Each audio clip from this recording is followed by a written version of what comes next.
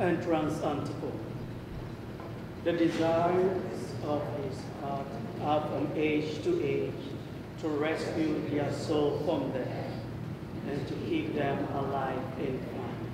In the name of the Father, and of the Son, and of the Holy Spirit, amen. The Lord be with you. And with your spirit. On this beautiful Friday morning, we gather to celebrate the most sacred heart of Jesus, the love of God for us. God loves us unconditionally, not because of what we do or say, it's just because he is a God of love. Let us ask this God of love for his mercy and pardon.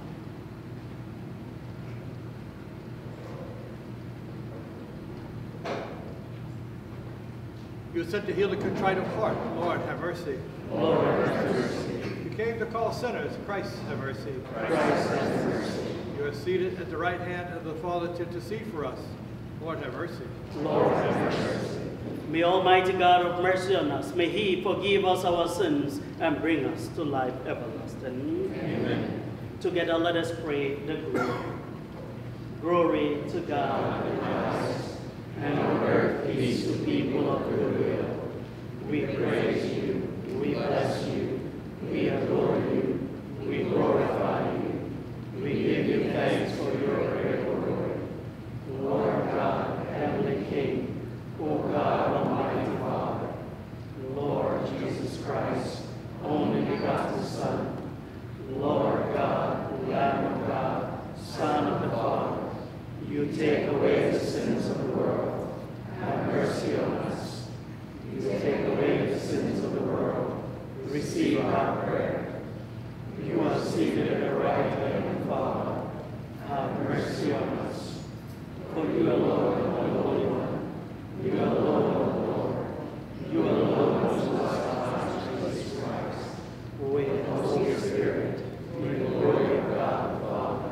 Amen. Let us pray. Grant, we pray, Almighty God, that we who glory in the heart of your beloved Son and recall the wonders of his love for us may be made worthy to receive an overflowing measure of grace from the fount of heavenly gifts. Through our Lord Jesus Christ, your Son, who lives and reigns with you in the unity of the Holy Spirit, one God, forever and ever. Amen.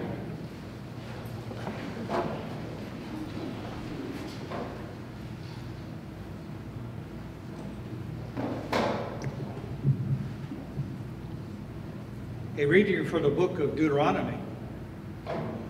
Moses said to the people, "You are a people sacred to the Lord, your God. He has chosen you from all the nations on the face of the earth to be his people, particularly his own. It was not because you are the largest of all nations that the Lord set his heart on you and chose you, for you are really the smallest of all nations. It was because the Lord loved you, and because of his fidelity to the oath he had sworn to your fathers, that he brought you out of his strong hand, with his strong hand, from the place of slavery, and ransomed you from the hand of Pharaoh, the king of Egypt. Understand then that the Lord your God is God indeed, the faithful God who keeps his merciful covenant down to the 1,000th generation toward those who love him and keep his commandments, but who repays with destruction a person who hates him.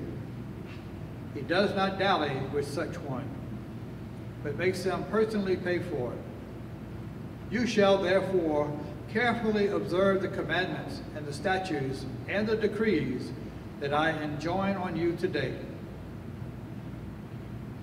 The word of the Lord. Thanks be to God.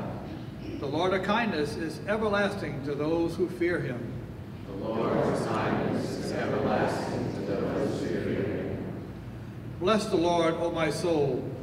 All my being, bless his holy name. Bless the Lord, O my soul, and forget not all his benefits. The Lord's kindness is everlasting to those who fear him. He pardons all your iniquities, heals all of your ills. He redeems your life from destruction, crowns you with kindness and compassion. The Lord's kindness is everlasting to those who fear him. Merciful and gracious is the Lord, slow to anger and abounding in kindness. Not according to our sins does he deal with us, nor does he requite us according to our crimes. The Lord's kindness is everlasting to those who fear him. A reading from the first letter of St. John. Beloved, let us love one another, because the love is of God. Everyone who loves is begotten by God and knows God. Whoever is without love does not know God, for God is love. In this way, the love of God was revealed to us. God sent his only Son into the world so that we might have life through him. In this is love. Not that we have loved God, but that he has loved us and sent his Son as expiation for our sins. Beloved, if God so loved us, we must also love one another. No one has ever seen God. Yet if we love one another, God remains in us, and his love is brought to perfection in us. This is how we know that we remain in him, and he is in us, that he has given us his Spirit. Moreover, we have seen and testify that the Father sent his Son as our Savior to the world. Whoever acknowledges that Jesus is the Son of God, God remains in him, and he in God. We have come to know and to believe in the love God has for us. God is love, and whoever remains in love remains in God, and God in him. The word of the Lord. Thanks be to God. Alleluia, alleluia. Hallelujah, hallelujah. Take my yoke upon you, says the Lord, and learn from me, for I am meek and humble of heart. Hallelujah, hallelujah. The Lord be with you. And with your spirit. A reading from the Holy Gospel according to Matthew. Glory to you, Lord. At that time, Jesus exclaimed, I give you praise to you, Father, Lord in heaven and earth. For although you have hidden these things from the wise and the learned, you have revealed them to the little ones. Yes, Father, such has been your gracious will. All things have been handed over to me by my Father. No one knows the Son except the Father, and no one knows the Father except the Son, and anyone to whom the Father wishes to reveal him. Come to me, all you who labor and are burdened, and I will give you rest. Take my yoke upon you and learn from me, for I am meek and humble of heart, and you will find rest for yourselves. For my yoke is easy, and my burden light. The Gospel of the Lord. Praise to you, Lord Jesus Christ.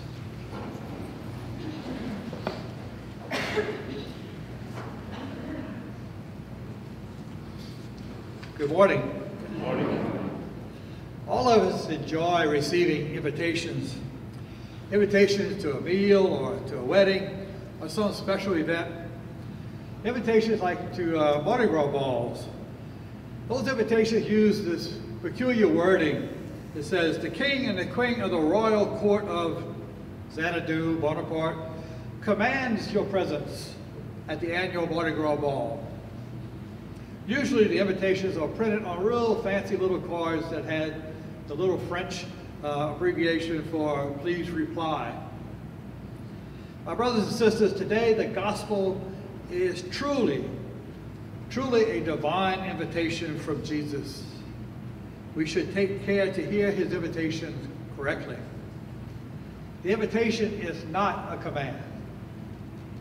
It is a reality, and it is truly a free, loving invitation from the Sacred Heart of Jesus, our true King.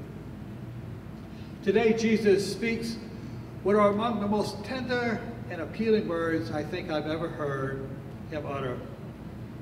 Come to me, all you who labor and are burdened, and I will give you rest. Those words have been immortalized in many different ways. But for myself, I can never hear these words without remembering a time in my life when I most needed to hear it. It was a time in my own life when I truly needed some direction. It was a time in my life when I drifted away from Jesus. I didn't realize at the time, but the further I drifted away from Jesus, the heavier my burdens were. The further I drifted away from Jesus, the more I labored in life. I can remember laying prostrate down at the foot of the altar at a retreat house named Manresa that I go to every year. And I was feeling the weight of the world on my shoulders from the disappointments that I had created in my life. And then hearing those words of Jesus, come to me, all who labor and are burdened, I will give you rest. I still vividly remember my surrender and the tears that flowed from my eyes as the burden lifted after a wonderful and complete confession. Today, Jesus invites each and every one of us. The invitation reads, come to me. Come to me, all who labor and are burdened, and I will give you rest. Notice that the invitation is addressed to us. He's speaking to us humans. Far from being complimentary, he likens us to an ox laden or coward with a load that threatens to crush them. He says, take my yoke upon you and learn from me, for I am meek and humble of heart, and you will find rest for yourselves. For my yoke is easy and my burden light. Many of us are burdened with anxieties, fears, temptations, and loneliness. Above all, we're caught with the burden of our failures that are properly called sins. When I think about sins, is to remember where the word comes from. In ancient times, the archeries, the people that shoot the bow and arrows, if they miss the mark, when they miss that mark, that's called a sin. I've missed the mark several times, many times in my life. Seldom do I hit the bullseye, but I like the word sin because it reminds me that when I drift from Jesus, I miss the mark. So what is the yoke of Jesus? Jude spoke of the yoke as the Torah, the yoke of the law, because in the Old Testament, a yoke was a symbol of submission to authority. What Jesus meant when he says, take my yoke from me, he explains by adding, and learn from me. He means, take my law upon you, my commandments upon you. Learn from me. Say yes to my commandments, to loving one another, as I taught you by my sacred heart. That doesn't sound too hard. It's a way of liberation because the burden that we lose when we follow Jesus is heavy. And the burden we gain when we follow Jesus is light. One of the greatest paradoxes of the Christian life. Under his yoke we find rest. Through love and service to one another, we find freedom. When we lose ourselves in loving, we find ourselves when we die to our self-centeredness and we begin to truly live. Father Blessing had this little card on his desk for years, and it was a quote, and I forgot by whom. But it said simply, I slept and dreamt that life was joy. I awoke and saw that life was service. I acted, and behold, service was joy. May our God be blessed.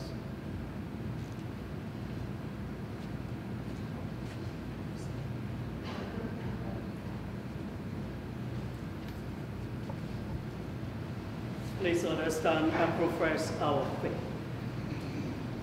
I believe in one God, the Father Almighty, maker of heaven and earth, of all things visible and invisible.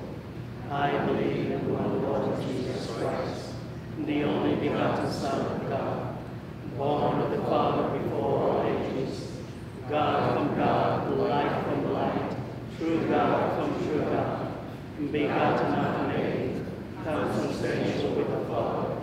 Through him all things were made. For us men and for our salvation, he came down from heaven, and by the Holy Spirit was incarnate of the Virgin Mary, and became man. For our sake he was crucified on Pontius Pilate. He suffered death and was buried, and rose again on the third day, in accordance with the Scriptures. He ascended into heaven, and is seated at the right hand of the Father. He will come again in glory to judge the living and the dead, and his kingdom will have no end.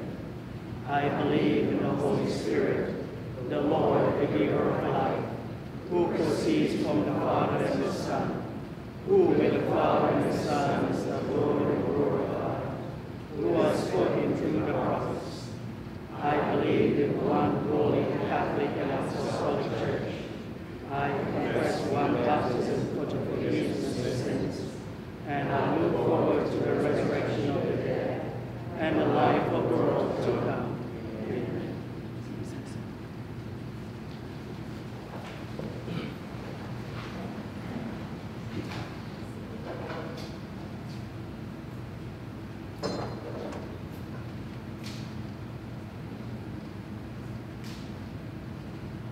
Blessed are you, Lord God of all creation, for through your goodness we have received the bread we offer you, fruit of the earth and work of human hands. It will become for us the bread of life. Blessed are you, Lord God of all creation, for through your goodness we have received the wine we offer you, fruit of the vine and work of human hands. It will become our spiritual drink.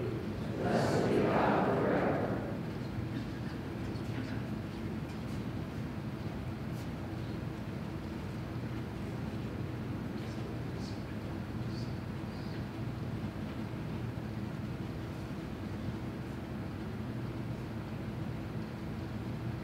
Pray, my brothers and sisters, that my sacrifice and yours may be acceptable to God and the Almighty Father. Lord, accept the sacrifices to your hands.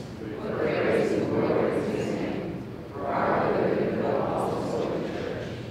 Look, O Lord, we pray, on the surpassing charity in the heart of your beloved Son, that what we offer may be a gift acceptable to you, and an expiation of our offenses.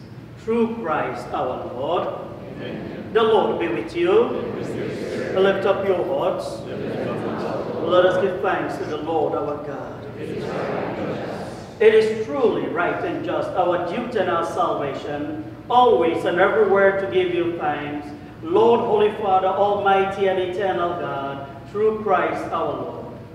For raised up high on the cross, he gave himself up for us with a wonderful love, and poured out blood and water from his pierced side, the wellsprings of the church's sacraments, so that won over to the open heart of the Savior, all might draw water joyfully from the springs of salvation. And so, with all the angels and saints, we praise you as without end we acclaim.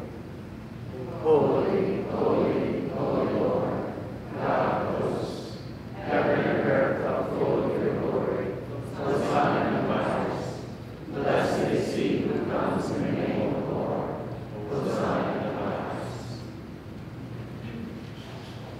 Yes, you are indeed holy, O Lord, the fount of all holiness. Make holy, therefore, these gifts, we pray, by sending down your Spirit upon them like the dewfall, so that they may become for us the body and blood of our Lord Jesus Christ. At the time he was betrayed and entered willingly into his passion, he took bread and giving thanks, broke it, gave it to his disciples, saying, "Take this, all of you, and eat of it, for this is my body, which will be given up for you."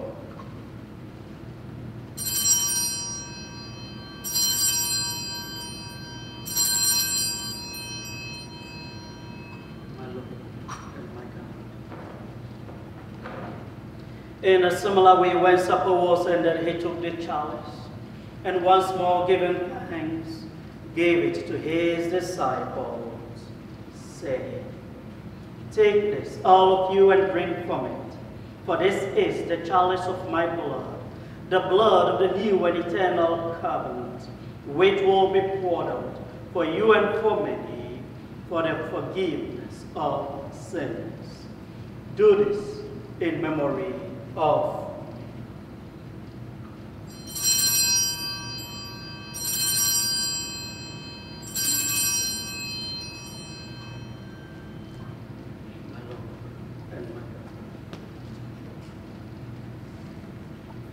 the mystery of faith. Save us, Savior of the world, for by your cross and resurrection you have set us free. Therefore, as we celebrate the memorial of his death and resurrection, we offer you, Lord, the bread of life, the chalice of salvation, giving thanks that you've held us worthy to be in your presence and minister to you. Humbly we pray that partaking of the body and blood of Christ, we may be gathered into one by the Holy Spirit. Remember, Lord, your church spread throughout the world, and bring her to the fullness of charity, together with Francis our Pope, Douglas our Bishop, and all the clergy, and your faithful people. Remember also our brothers and sisters who have fallen asleep in the hope of the resurrection, and all who have died in your mercy. Welcome them into the light of your face. Have mercy on us all, we pray, that with the Blessed Virgin Mary, Mother of God, with Saint Joseph, her spouse, with the blessed apostles and all the saints who have pleased you throughout the ages, we may merit to be co-heirs to eternal life, and may praise and glorify you through your Son, Jesus Christ. For it is through him, with him, in him, O God, Almighty Father, in the unity of the Holy Spirit, all glory and honor is yours forever and ever. Amen. At the Savior's command, formed by divine teaching, we dare to pray. Our Father, who art in heaven, hallowed be thy name. Thy kingdom come, thy will be done, on earth as it is in heaven. Give us this day our daily bread, and forgive us our trespasses, as we forgive those who trespass against us. And lead us not into temptation, but deliver us from evil.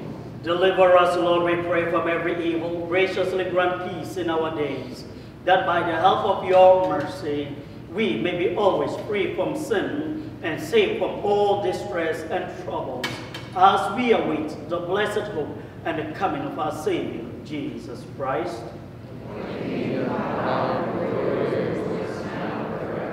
Lord Jesus Christ, who said to your apostles, "Peace I leave you, my peace I give you," look not on our sins, O Lord, but on the faith of your church, and graciously grant her peace and unity in accordance with your will, who lives and reigns forever and ever. Amen. The peace of the Lord be with you always. And with your spirit.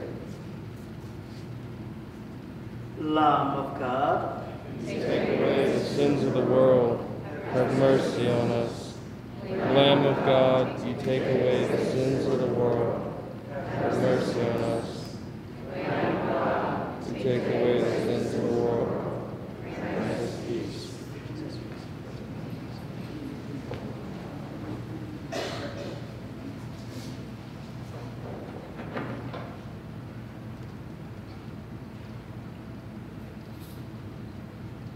Behold the Lamb of God. Behold him who takes away the sins of the world. Blessed are those who are called to the supper of the Lamb. Lord,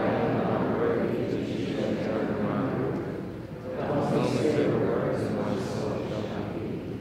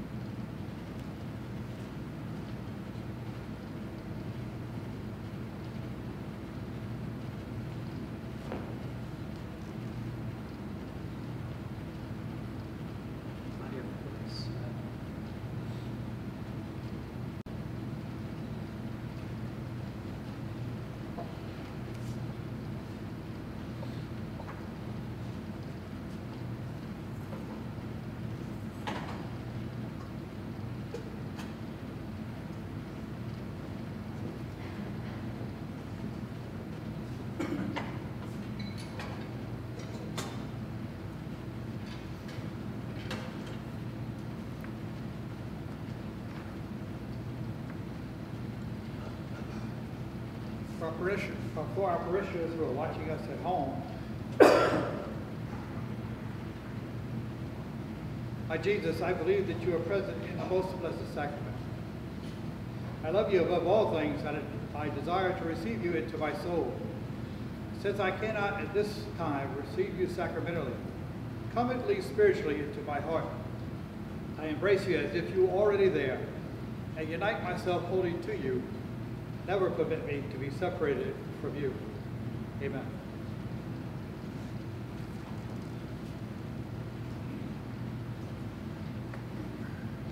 Communion antiphon.